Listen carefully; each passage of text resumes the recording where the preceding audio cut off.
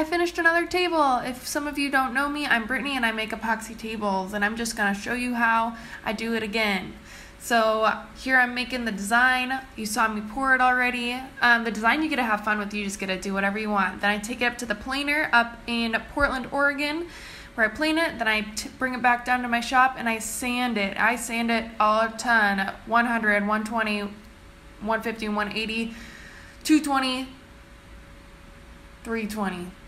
And then I am using Osmo 1101 right here, and this helps it be waterproof and heat proof. Then I buff on the finish, which is Osmo 4034, and I buff it for about 10 minutes.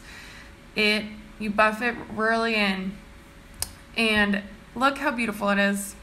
If you have any questions, feel free and ask. These are for sale, by the way.